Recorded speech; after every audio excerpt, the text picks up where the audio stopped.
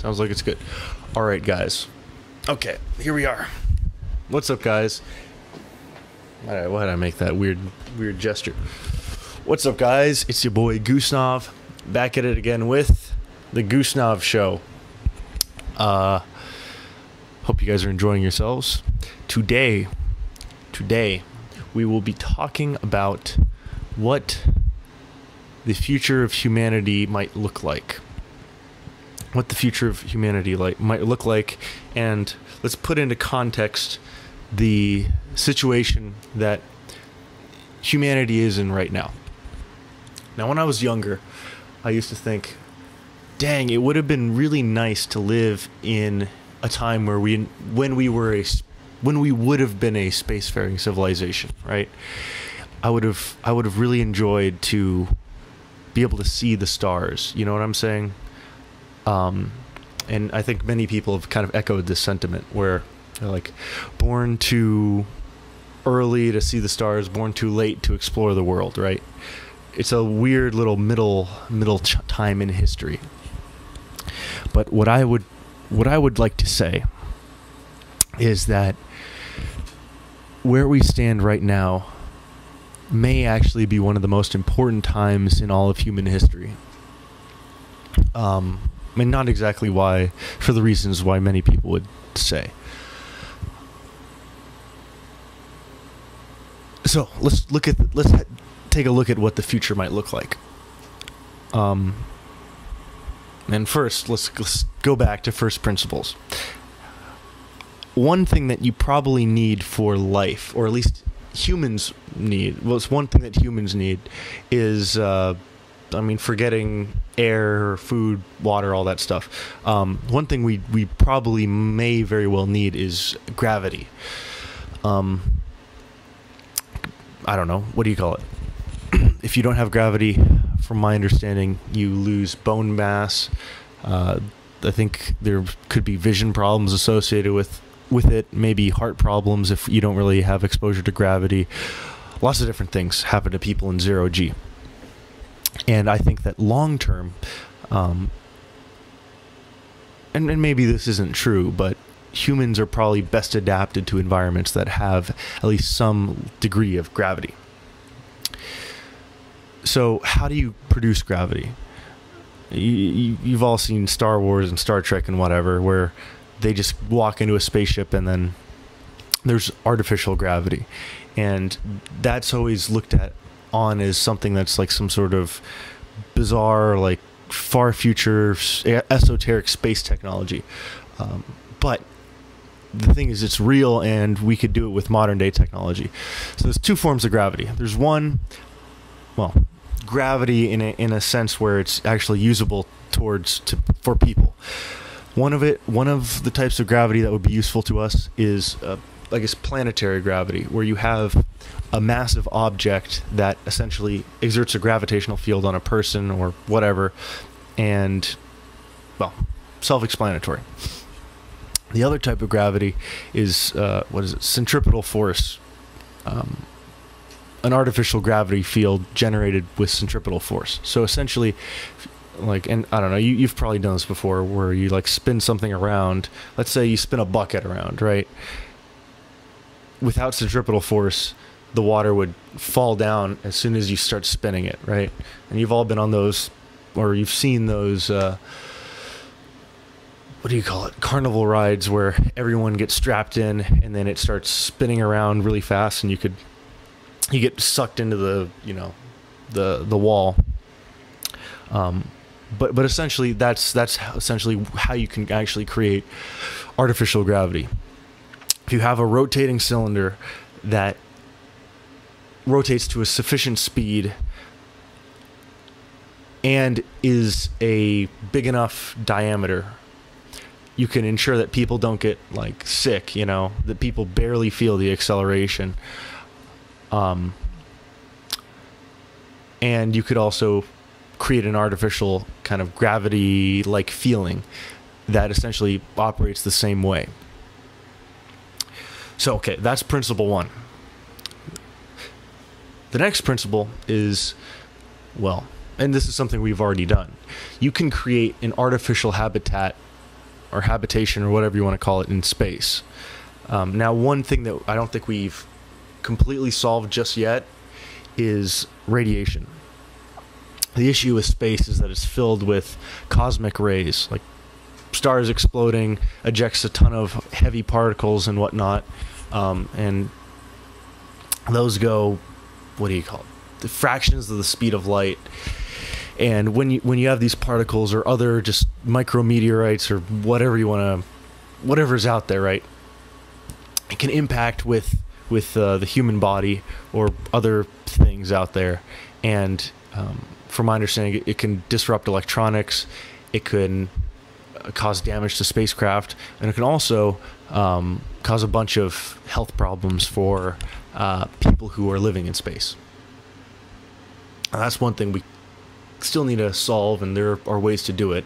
One of them could be you just have a very thick layer of water around a space habitation. But essentially, that's something that can be solved. Other than that, we've created artificial habitations in space that work, right? They're pressurized, they're temperature regulated, and they work. So, okay, let's get to the thesis where we've done enough stuff. In the far future, given the fact that we can create artificial gravity, and given the fact that we can most likely create an artificial habitation that people can potentially live in indefinitely, many people will probably start living in rotating artificial habitats where every single need that people have will be solved artificially. Namely, gravity, water, air, food, all this stuff. Now, let's say you take a look at like one of these artificial habitations, right? Let's say it's 50,000 pounds, or let's say it's 500, 600, 1,000, 10,000 tons or whatever, right?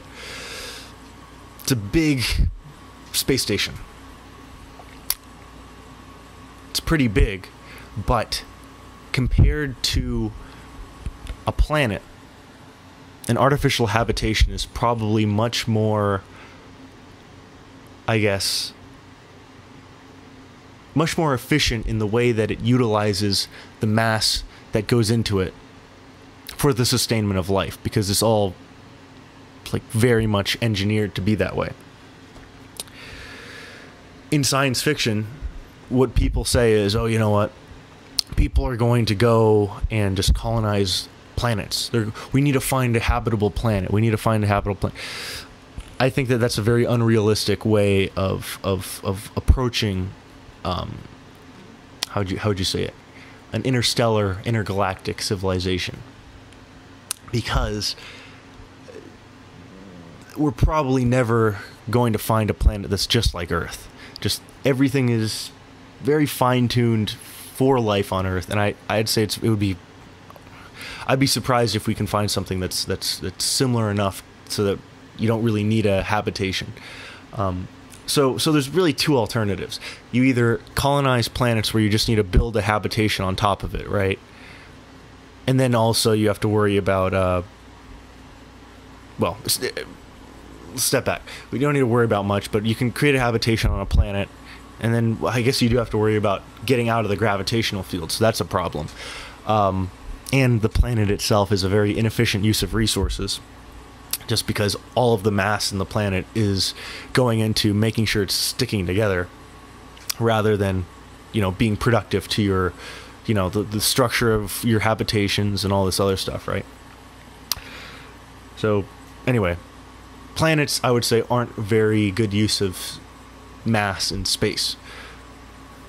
The alternative is we can use artificial habitations, rotating, we call them O'Neill cylinders, that can house, let's say, 100 to 1,000 to 40,000 to 1,000,000, whatever number of people.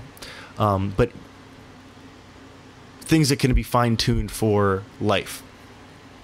Now, the vision of the future that I'm proposing, which I'd say many people who study what potential future human civilization could look like, many of the scholars in this area basically, I would say what I'm saying right now. In the future, people will start utilizing the mass in stellar systems and constructing these rotating O'Neill habitations, rotating O'Neill cylinders. And maybe it's not even just an O'Neill cylinder. There's a lot of different things you can build, but that's the most simple one. But people will probably start building networks of these complicated space, things. And eventually, when a sufficient time has passed and we've reached a Kardashev 2 civilization or something like that, you're going to have a massive swarm of these habitations orbiting around various stars. And that's essentially when was it Frederick Dyson or something? Dyson, when he came up with the concept of the Dyson sphere, he didn't think of it as, it's just a giant shell around a star. He was thinking about this. It's a swarm of these, space habitations around a star that are so dense that they essentially take most of the energy that comes from the star. We can call that a Dyson swarm. But that's probably what future human civilization is going to look like, which is pretty cool. And the cool part about this is, right, if one of these habitations can house, let's say, 10,000 people, and you have like how many of these habitations would you need to blot out a star? I mean, you'd probably need billions, maybe even trillions of these things, right? Now, what's a trillion times 10,000? You do the math.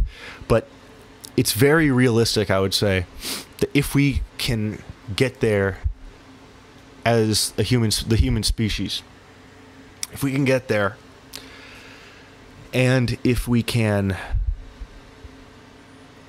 there isn't like some major great filter right in front of us that prevents us from getting to that magnitude, I would say it's realistic for us to get there. And that would mean that, just around one star, you'd have trillions of people. Let's I don't know. I'm not gonna find the thing, but you'd have trillions of people around each star, and you have millions to billions of stars in the galaxy, right? So potentially you could have a trillion times a billion or whatever. Or actually, I don't know if a trillion is a decent estimate for K2 civilization, but let's say like 100 billion people per star times a billion times a billion. Anyway, the point is, in the future,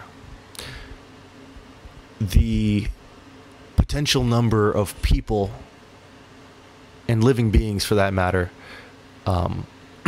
is probably going to reach an unfathomable amount. And the crazy thing is, that's real. It's not like, I'm just making it up and it won't ever happen. It's not like this is Lord of the Rings or something that's completely, like Star Wars, the Death Star, blah, blah, blah, it's aliens. No, this is something that most likely will happen. And I think everyone on Earth should be striving for this to happen, because this is it seems to me to be the only pathway that humanity can really go in. There's two paths. Either one, we stagnate and we stop progressing and we die and we stay on Earth. We stay on Earth and we die. Or we go into the stars, and that's the way that it would happen. So, anyway, point is, why is our time where we live right now, at this time in history, why is it so important? And I would say it's extremely important because the 7-8 billion people that are alive right now,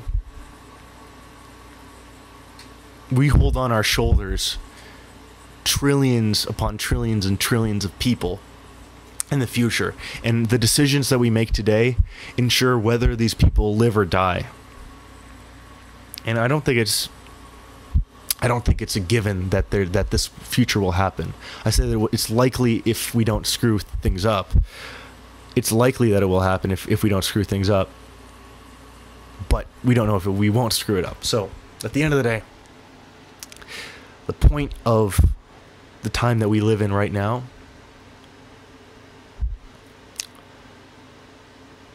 is to, in my opinion, create an interface and a way of interacting with technology that is responsible and will ensure that we don't end up accidentally destroying ourselves somehow. Yeah. I mean, let's say, what if plastic turns out to be something that like kills you in 5 years once it enters your bloodstream, or I don't know. That's probably not the case, but let's say plastic did something like that, right? Or after a certain number of years, like whatever.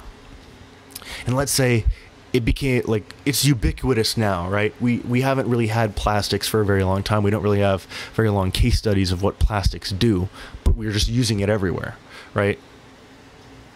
And I'd say that's a very dangerous thing. That's something we should not do ever again in the future. But let's say that plastics actually turned out to be something horrible, and humanity died from it, right? Which probably wouldn't happen, or humanity was like very crippled, or like let's say millions of people died from it. We need to ensure that as technology gets more advanced and more advanced and more advanced, we ensure that when those new technologies come about, we know how to interface with them responsibly, and we don't just jump in with 2 feet and, you know, experiment with it on the entirety of humanity. I mean, that's one opinion that I have. And another one is just to make sure that, you know, we don't stumble, fall, go backwards, you know, or start spiraling in a direction where we never come up to where we are, right? Anyway, those are my 2 takeaways. So the goal of us right now is to ensure that the future can happen more than ever, because right now is the time where, I mean, most modern technology has come to exist in a very, very, very, very, very, very recent amount of time, right? Humanity has been alive for, what is it, 100,000, 200,000 years, something like that. We've had our modern technologies, our modern way of life, for maybe 100, maybe even 200 years, maybe 300 years, but I'd say 2 to 100 years. And yeah, we need to figure out how to not destroy ourselves. That concludes the, I guess, non-premium portion of this talk show. You can find the rest of this episode on Gusnov.com. And yeah, Gusnov.com. Check that out. I think you'd really like it. Gusnov Premium. We have hours and hours and hours of content, a bunch of stuff from unreleased comics to unreleased podcasts to unreleased videos, stuff that is years and years in the making. And I think that you guys would very much like it. We have, I think, a 5-star rating right now. Lots of people have subscribed already. Tons of people have subscribed already, and lots of people are telling me how good it is. And I think you guys should definitely check it out, see it for yourselves. And at the end of the day, one cool thing: there is a 1-week free subscription period. So you can sign up. You don't need to put any money down. And for free, you could look at all my content. You could download everything if you want. You could literally download the raw MP4s, MP3s, MP2s, MP1s, all that stuff, put it on your computer, and then leave. You could just leave, and it doesn't matter. And unsubscribe and whatever. And you have all my content. You can do that right now. Right now. And yeah. Do it now before I change my mind. See you later, guys. Bye.